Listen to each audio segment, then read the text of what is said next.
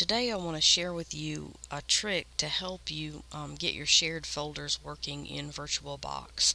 So if you're having trouble getting your shared folders working, it's because you don't have a piece of software that you need for that. Probably. So I have Ubuntu 22 and I'm running Windows 10 in VirtualBox, and I'm going to demonstrate how to do that. The first thing we want to do is create the folder we want to share. So I've already got one here that I'm sharing with a different VirtualBox entity. So I want to create a new one. I'm going to call this one WinShare Temp. Okay, so I'm going to share this WinShare Temp folder with my Win10 new format clone instance of my Windows 10 over here. So let's go ahead and change our settings. So the first thing you want to do is highlight the one that you want to share a folder with. Then you're going to go to Settings and then Shared Folders, and then you want to create your shared folder. Now you do need to select your path, and the best way to do that really is just to use the menu. So I'm going to choose my folder. Alright, and this folder name is fine, and you want to choose Auto Mount. Now I've had trouble adding a mount point that will actually work, so I'd like to add a mount point like in my documents, but I'm not seeing that actually work, so I'm just going to leave that blank here and let the VirtualBox software choose that for me. Okay, now choose OK. Now you'll notice when you start your instance of Windows 10,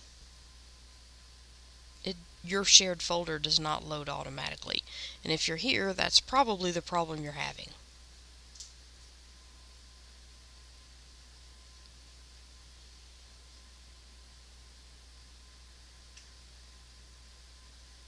Alright, let's log into Windows 10.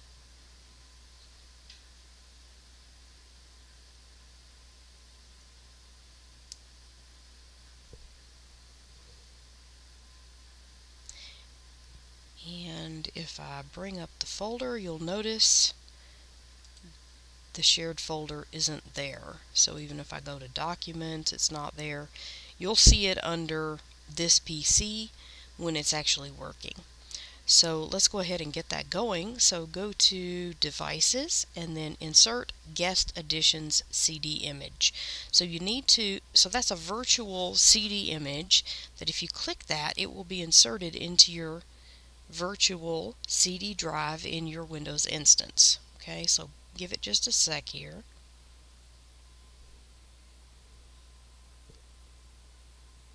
Let's click on that. Okay, well, it's showing up here. So now double click your VBox Windows Additions exe file.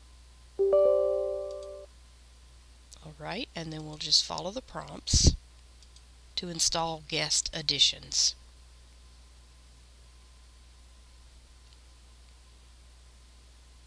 And I think this is also the software that you need to get your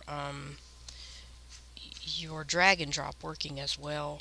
I did this before and I believe that was what I used.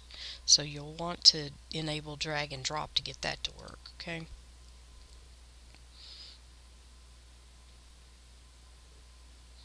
I may make another video with that. So when we restart, we should actually see our shared folder. And it's this Windows Share Temp folder I've set up. I'm sorry I have a little bit of background noise today.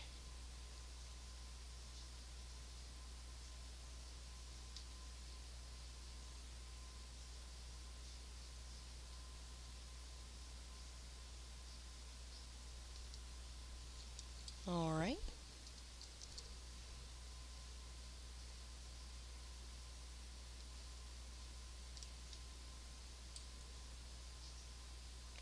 So when we open our folder, you can see your Windows Share Temp folder here, and so that is actually sharing.